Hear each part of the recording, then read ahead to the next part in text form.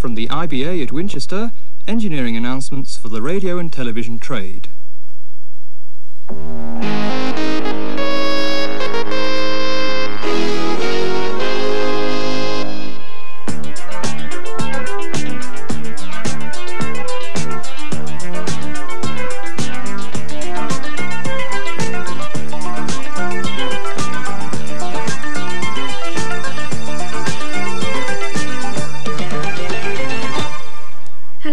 And a warm welcome to our regular Tuesday bulletin of engineering announcements for the radio and television trade. The possibilities of extra capacity for Oracle Teletext. We look at what's behind the special tests we're doing at the moment and the implications for the trade. In transmitter news, the arrival of independent local radio at Reigate and Crawley, new additions to the Channel 4 network, the weekly summary of special announcements and full details of 3 new television relays. Piddle Trentide and Winterbourne Steepleton near Dorchester in Dorset, and Dronfield just north of Chesterfield in Derbyshire. Since the 1st of October, we've been looking at the feasibility of using more than 6 lines per field of teletext data. We've actually been radiating extra non-decodable lines in central southern England and in London. Now, the majority of viewers simply don't see or hear any ill effects. Indeed, the 1976 teletext specification suggested even then that it was possible to use lines 7 to 22 inclusive. The trouble is, sets designed without allowing for the presence of teletext data are prone to visible flyback problems, causing previously blank lines to be clearly visible over the normal picture. When Oracle started full service in 1975, only 2 lines per field were used, with no great problems. In 1981 we increased this to 4 lines, and then this year we reached 6 lines per field. We carried out extensive tests last year to see if those 6 lines would cause flyback problems on old receivers.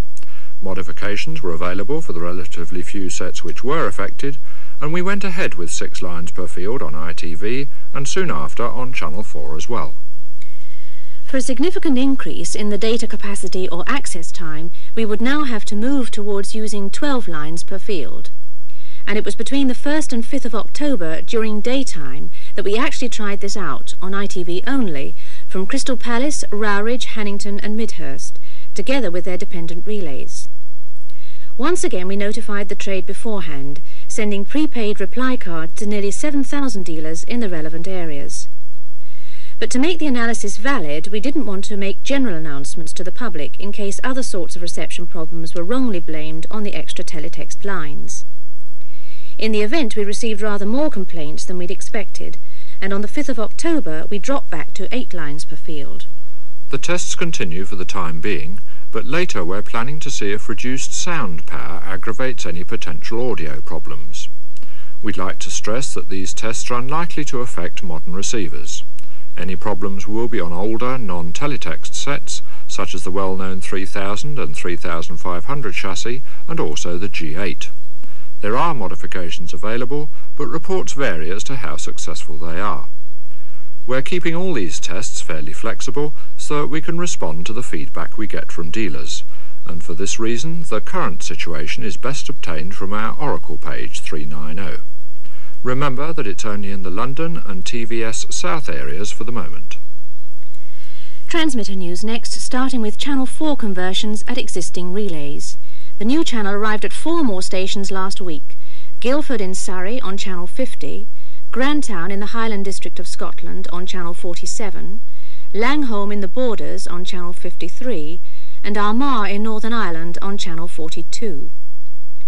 Due this week, Milham Park in Cumbria, where about 8,000 people are awaiting the new service on Channel 32. And Kingsbridge in Devon, where Channel 4 will be on 50 for about 2,500 people. Due later next week is Dartmouth, also in Devon, and here the new service will be on 47, again for about 2,500 people. Special announcements. and work is progressing at Durris with installation of the new transmitting aerial. Reduced power and occasional interruptions are to continue until about late autumn. Today in North Wales, Moyley Park was scheduled off the air from 9:30 until about midday for a change of mast lights. In Dorset, Winterbourne Stickland is also off this morning from 10 until about noon. This is for aerial work. In North Devon, Ilfracombe was expected to be off this morning from dawn to allow for aerial maintenance. All services due back by about midday. Tomorrow, Channel 4 from Emley Moor will be off between 8:30 and midday. And also tomorrow morning in North Wales, Arfon is due to be interrupted between about 9:30 and 12:15 for final checks following a major period of aerial maintenance. The interruption will also affect Wainvower, Llandequin, Festiniog and Llanengen. On Thursday, Sandy Heath Channel 4 will be off the air between 8 a.m. and noon. Also on Thursday, both Penderyn and Merthyr Tydfil will be off for electricity board maintenance between 9 a.m. and 3:30 p.m. New relays now, and in Dorset, near Dorchester, the Piddle Trentide station is due on the air later this week.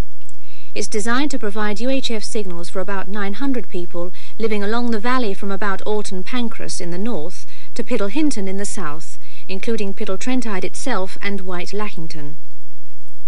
Regional ITV programmes would be from TBS on Channel 49, with Channel 4 on 42, so it's Group B aerials mounted so that the elements are vertical.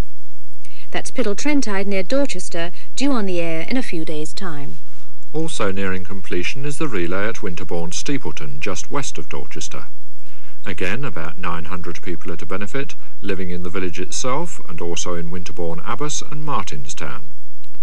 TVS and TVAM will provide the ITV programmes on Channel 45, with Channel 4 on the much higher frequency of Channel 66. This means that Group E or wide band aerials will be needed for optimum reception on all 4 channels. Polarisation is to be vertical. That's Winterbourne Steepleton, due on the air later this week. The same is true of Dronfield, just north of Chesterfield in Derbyshire. Here about 750 people should soon find a better signal in a compact area to the southeast of Dronfield, bordering on Frith Wood. Yorkshire Television will provide the regional ITV service on Channel 59, with Channel 4 on 65. Aerials should be Group CD, but note its horizontal polarisation in this case. Dronfield is due to start transmissions later this week.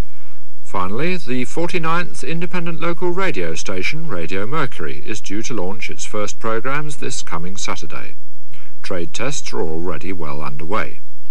Serving the Reigate, Crawley, Dorking and Horsham area, VHF transmissions in stereo are on 103.6 MHz. Daytime medium wave coverage extends to include Caterham and East Grinstead on a frequency of 1521 kHz, that's 197 metres. Radio Mercury opens this Saturday, the 20th of October. Well, that's all for this week, and we leave you with details of how to contact us with any queries about independent television or local radio. Engineering Information Service, Independent Broadcasting Authority, Crawley Court, Winchester, Hampshire, SO21 2QA. The telephone number is Winchester, that's 0962 822 444.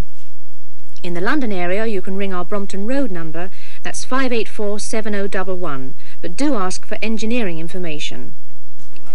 We'll be back on the air next Tuesday at 9:15 and 12:15 on Channel 4 and S4C.